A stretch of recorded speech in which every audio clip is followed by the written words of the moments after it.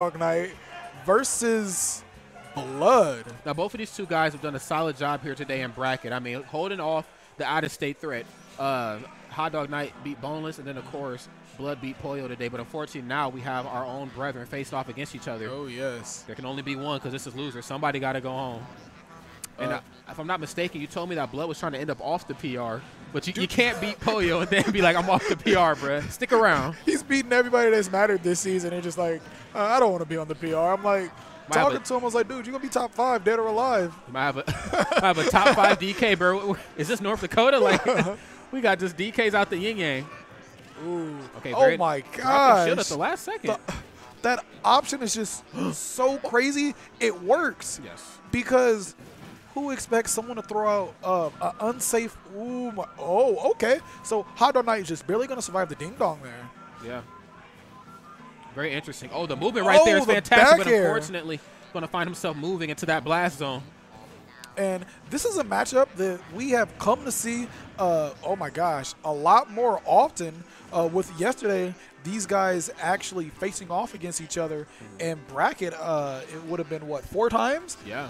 Or BlooD beat HotDogKnight in winners, and then HotDogKnight reset the bracket on BlooD, and then BlooD ended up finally winning. I believe it may have went to game 5. So they played each other 3 times yesterday. Yeah. BlooD taking 2 of the sets, HotDogKnight getting 1. So these two are definitely familiar with each other. Yeah, it's a very interesting matchup to say the least. There's no doubt in my mind that Bayonetta wins it, but the fact of the matter is, though, what DK gets in the matchup, you know, when he's doing good is just phenomenal. Well, and if you've ever played Bayonetta, she takes a lot of damage when she gets grabbed by her opponents and her enemies, and that's exactly what we're seeing here right now.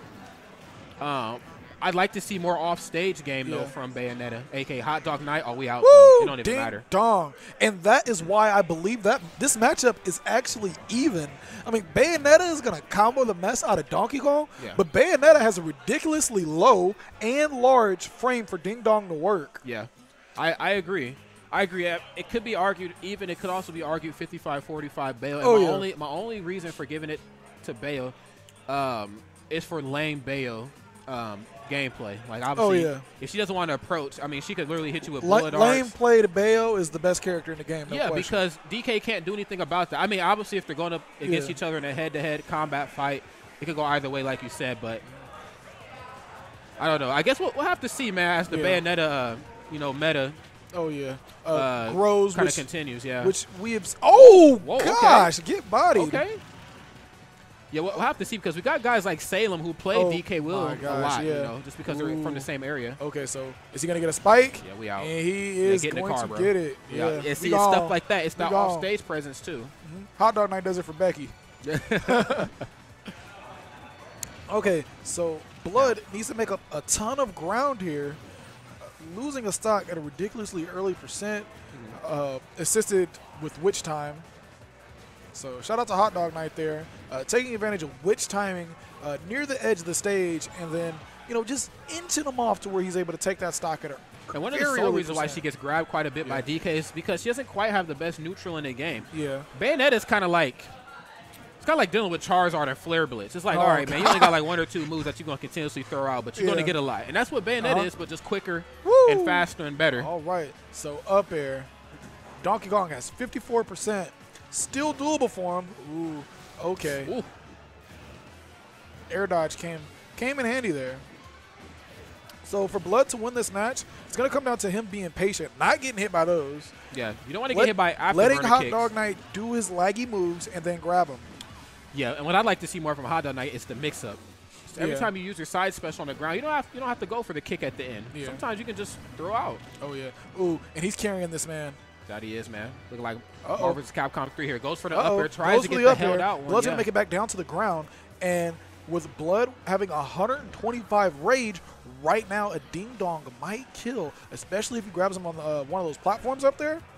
So HotDogKnight's really going to want to respect his man right now. It's really unfortunate to say, but actually DK is winning this matchup here just because he has this rage. Ooh. Oh, my goodness. And had he dropped that just a second earlier, that could have been a dead DK. That could cost him this match. Oh, wow. Back air. Okay, so Donkey Kong at full rage. Such a scary man. And edge guarding Donkey Kong is not the easiest of feats. Oh, he was just inches away, and he's gonna try to stage spike him there. But HotDogKnight was ready for the tech. Okay, that might do it there. He did use a jump. Oh, he's gonna make it back to the stage. Donkey Kong. Woo! No, you did not. No, you did not. HotDogKnight. Oh no! Let's get that again on replay. And one more time. One more time for the one time. That was such a strong read, and I'm not mad at him for going for that. I mean, he had to throw 2 afterburner kicks to completely evade the grasp of a BlooD himself. But, man, I was expecting a bat within, or I was expecting that to just whiff in general. But the fact that he still got that witch time shows just the pristine gameplay, just a pristine meta that HotDogKnight has been working on these last few weeks. That Bayonetta's perfect pivot looked kind of weird. What'd you say? Bayonetta's perfect pivot looks kind of weird. Like, yeah. I was just like, what's wrong with your leg, girl? Hey, Bayonetta's still fine, though. You know what I mean? Like, Bayonetta, if you single, call me. She kind of old, though. She like 700 years old, but. I mean, man, I don't discriminate. I hope I look that good when I'm 700. Man, right? I'm already 54, apparently. Hey. I need that AARP sponsorship. Hey, man. Come through. Okay. So, going to get witch timed again. Oh, gosh. Okay, I like that 2 back airs. Not doing a lot of damage, but keeping them in the air long enough to get that witch twist. I know he wanted that follow-up, but unfortunately, it was there just a little too late. This match is going to kind of play out like the last one did. You know, neutral-wise, on-stage fighting, just because it has the same platform layout, but with the lowered ceiling, that is going to make Ding Dong once again viable, which is kind of not viable on Battlefield just because of the height of the ceiling. You're going to need that extra %, and then he did not get this. Ooh, yeah, he didn't get the spot. Yeah, he was like, dude, I'm not even trying to recover. I already know I'm not coming back. You know, that, and Battlefield is such a rough stage to deal with, you know, when you're a DK fighting Bayonetta, because she can just do so much off those platforms. Her mobility and her evasiveness just increases. The up airs. Is this Zero Suit or is this Bayo? It increases just like tenfold. Oh, no.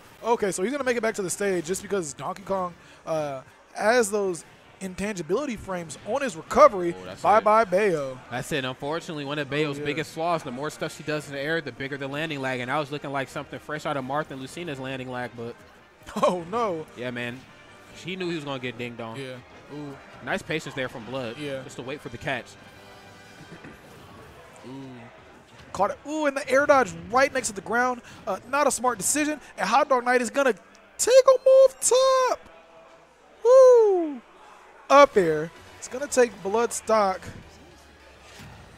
And these hills are made for walking, and that's just what they'll do. One of these days, these hills, they're going to walk all over you. I don't know what the verbal exchange was there. It's like HotDogKnight looked pretty sad to have to beat BlooD there. Yeah. Oh, okay. He said he better beat Quaz. Ooh, HotDogKnight Quaz. Who you got your money on that?